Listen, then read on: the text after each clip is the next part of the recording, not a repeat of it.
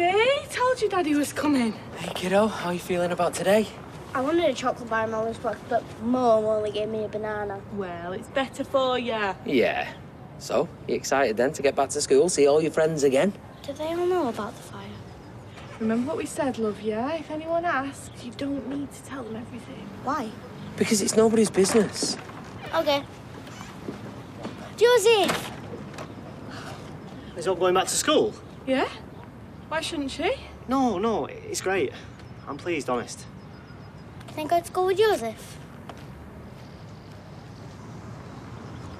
Well, me and Mummy was going to take you today. Look, put my cool new trainers on especially. Tomorrow, then. Yeah, maybe. We better go. Need to get you a chocolate bar, don't we? Go. Why is he allowed chocolate and I'm not? Hey, sexy. Did Hope get to school okay? Yeah, all fine. Good. My dad texted. Wondered if you'd like to have a Zoom tonight, so you can meet them, talk about the visit. Yeah? Yeah? At 6 o'clock? 6, perfect. Ty, the school have just found we need to go in. But why? Because Hope's not settling in well, they said. We need to go and collect her.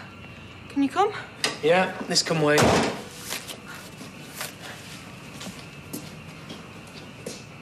Someone say something? No. They must have done.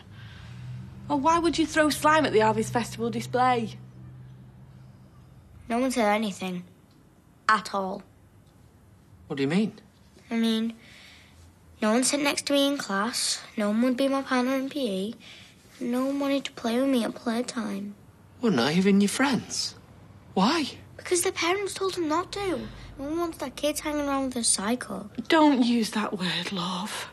That's not what you are. Look, right. Today, first day back, it was always going to be tough, wasn't it? Eh?